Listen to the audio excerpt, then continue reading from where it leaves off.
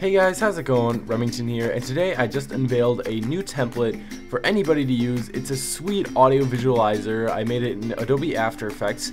So I'm going to be teaching you guys how to customize this, and I'm going to go over all of the customizable features. So hopefully you'll learn something from it. So without further ado, let's go ahead and get started. Woo!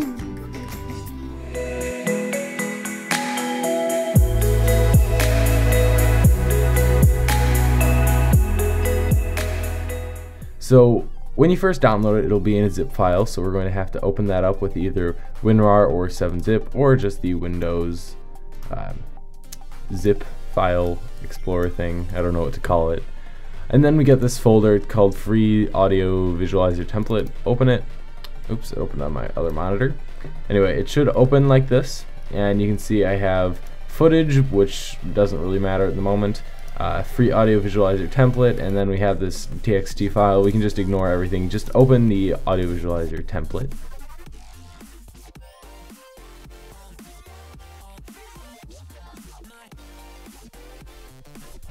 And it might take a second to open. Alright, so here we can see it's already opened. We can kind of scrub through the timeline. It is a higher quality thing, so it does take a while to render. It took me about 3 hours to render. So we can see we have a couple different compositions here. We have render, song info, artist info, and full visualizer.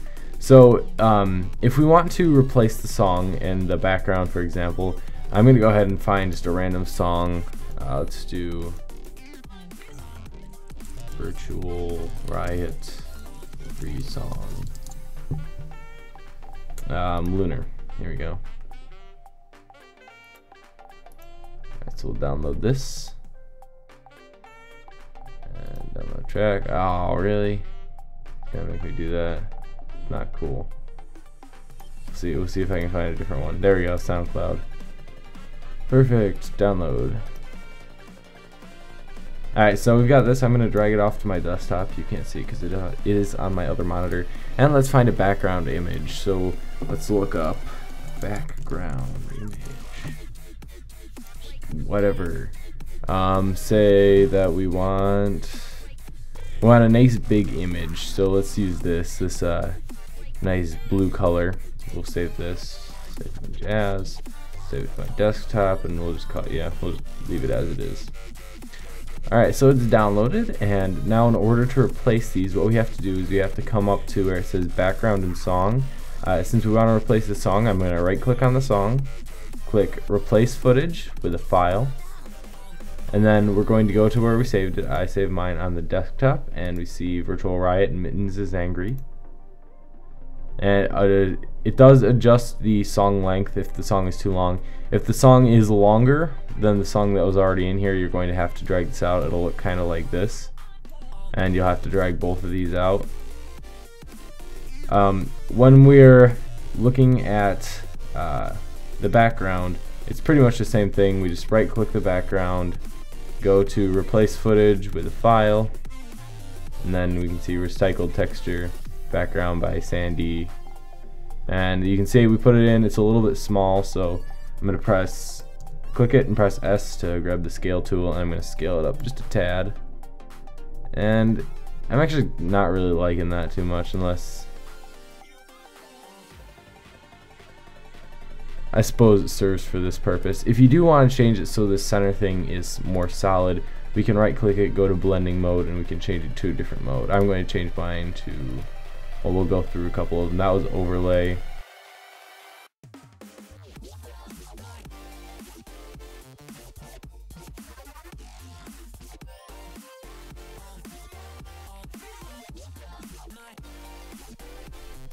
Another thing you can do is just set it to be the normal layer blending, and then press T while selecting it and drag the opacity down a little bit. That's what I'm going to do with this project. Since it is a little bit funky, I'm going to drag the opacity down to 65%, just so we can kind of still see through it but still have that sort of transparency effect. So the next thing we need to do is change the name and artist of the song. So come to the song info tab right here, and we can see we have this thing called name. This is the name of the song. So there's this layer called master text, and then there's a bunch of layers under it. All we need to edit is the master text. So the name of the song is Mittens is Angry. And you can see it is a bit big, so we can select all the layers. Actually, when you get this, I'm going to change this right now, but when you get this, they all should be parented to master text. That way, if you scale master text at all, we don't have to worry about it. It looks like the so we'll change this to scale 150. This is if you have a longer song name like this, you're gonna have to change the text size down a little bit so it doesn't get cut off by the mask. And you will have to change the text size of all layers, unfortunately. But that's just how After Effects works, so it's the best I could do. Alright, so there we go, we got Mittens is Angry, and then we can go to Artist Info, and we can change the artist to Virtual Riot.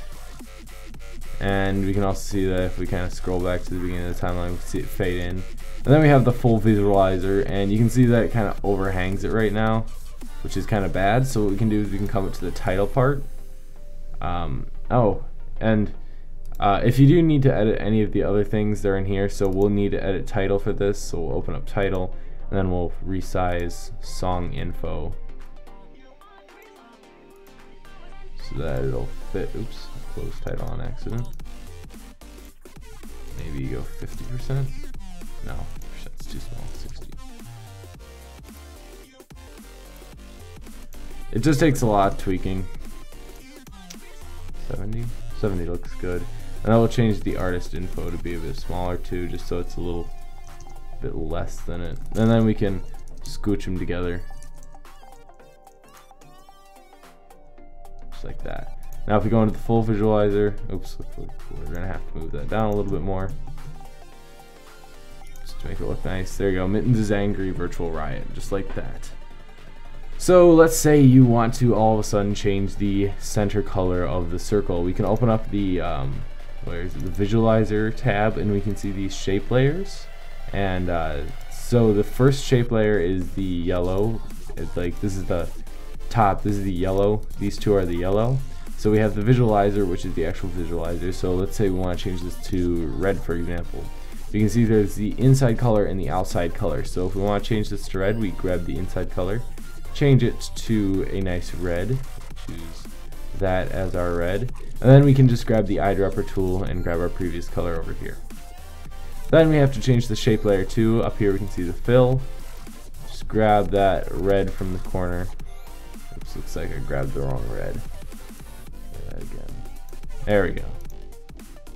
And now we can see we have red in the middle instead of yellow.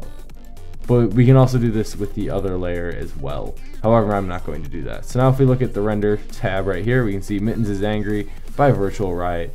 And you can actually see that gray is kind of blending in. So I'm going to actually change that so it's more of a whitish color.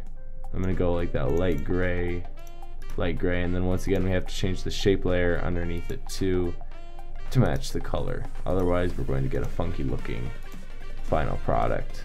Now I have Mittens is Angry by Virtual Riot. It's kind of funny, it looks like a cat, and Mittens is typically associated with a cat's name. And then once we have that done, we're going to have to create these amplifiers, or not amplifiers, amplification, well, something like that. I can't remember what it's called exactly. So we have size amp and blur amp right now. We're going to delete these, just like that, and you'll see we get 2 errors right here. And all of a sudden our song, or our image loses all of its cool bounciness and stuff. What we have to do is we have to open up song base, just like this, just click on it, and then right click on the timeline, right where it's selected. Go to keyframe assistant, and then convert audio to keyframes. And it'll say analyzing audio. Give it a second, and we get this thing, amplitude, that's what it's called.